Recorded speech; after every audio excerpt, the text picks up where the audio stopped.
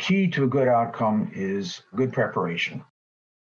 Good preparation includes removing all the switch plates and outlet plates, spackling all the holes in the wall, cracks in the wall, maybe a little sanding after the spackle dries, and then applying a high quality paint. I like to use paint and primer in one.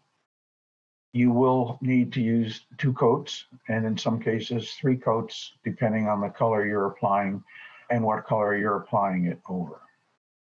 The only time you really need primer by itself is when the wall has never been painted before. Like you have fresh drywall and texture, that needs to be primed.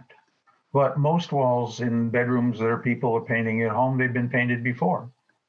And you just want to be sure that they're well prepped and get yourself a high quality paint, and you're in good shape.